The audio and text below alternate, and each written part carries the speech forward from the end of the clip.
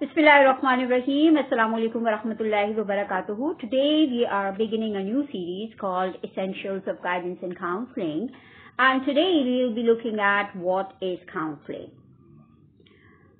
Counseling is an interaction process which facilitates meaningful understanding of the self and environment and or clarification of goals and values for future behavior.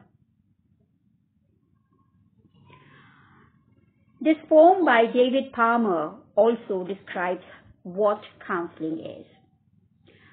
To be listened to and to be heard, to be supported while you gather your forces and get your bearings.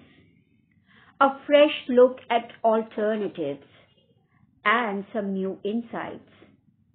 Learning some needed skills to face your lions, your fears, to come to a decision and the courage to act on it and to take the risks that living demands. That's all for today. Jazakallah. Allah Hafiz.